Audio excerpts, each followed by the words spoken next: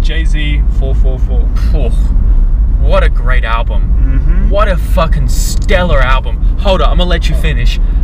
What a just... Jay-Z being vulnerable, honest, authentic, just unbashfully himself in a way we haven't seen like this. Now, he's dabbled in it. He's done various tracks over the decades, touching on a lot of these topics, but a whole album like this, we haven't really got it. I'm not a Jay-Z head because I haven't listened to all these albums. I didn't grow up with all these albums, excuse me. But to hear this is a fresher breath there. We live streamed this one. It was good. It was fun. We did. You wanna know what's more important? Throwing away money in the strip club. Credit. You ever wonder why Jewish people own all the property in America? That's how you did it. Financial freedom. I bought some artwork for $1 million. 2 years later, that shit worth $2 million. 3 years later, that shit worth $8 million.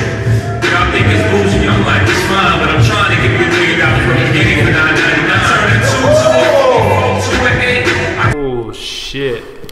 Now that was a fucking good track. Heavily.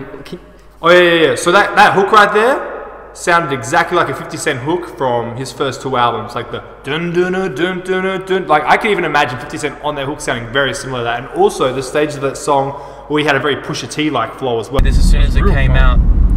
And how I feel about it now, I'm much more in love with it, even more, because I watched I think he did an interview. I understand a bit more behind the racial imagery behind his music videos. Oh, and you know what I did? You know why I love him more? Because I subscribed to Tidal and I watched all of the behind the scenes of making the album, of the interviews, and Jay-Z traveling the world and doing his thing to make this album, and it made me appreciate it so much more. And I love the album, and it's a top 10 album, and you're gonna see where it fits there. Go ahead. Damn.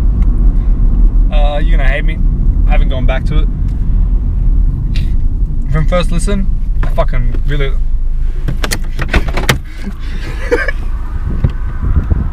Alright, see ya. You haven't gone back to it? Nah, man, I'm sorry. Oh, I did go back to it once or twice. Alright, go ahead. What it came down to is explain yourself. I feel like the biggest thing about this album is his topics. The things he talks about is the most he's talked about to me since like American Gangster. Like sure, he spoke about stuff on like, you know, Holy Grail and stuff and all that sort of ish, but not like a whole album's worth. But I don't know. I just felt like his flow was more talking than rapping a lot of the time. I actually, when I go back to it, he wasn't really on beat a lot of the album. Like he was like more talking than rapping, and that really sort of irked me a lot the more I listened to it.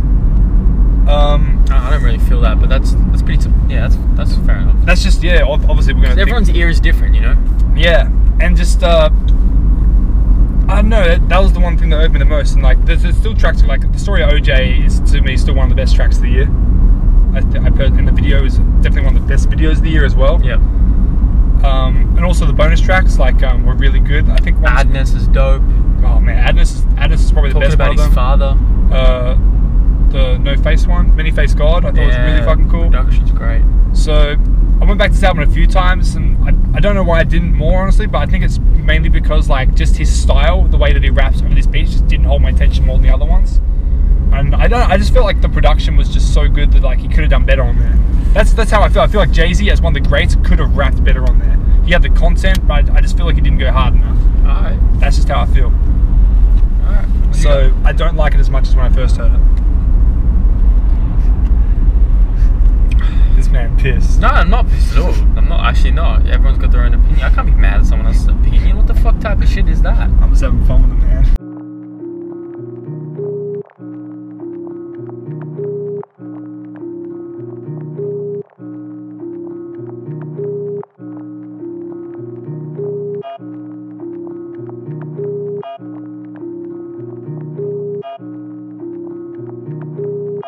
You know I be the motherfucker with the villainous mane, the venomous name. I'm far from Kurt Hennig, but who the fuck am I to complain? Bitch, I'm the shit.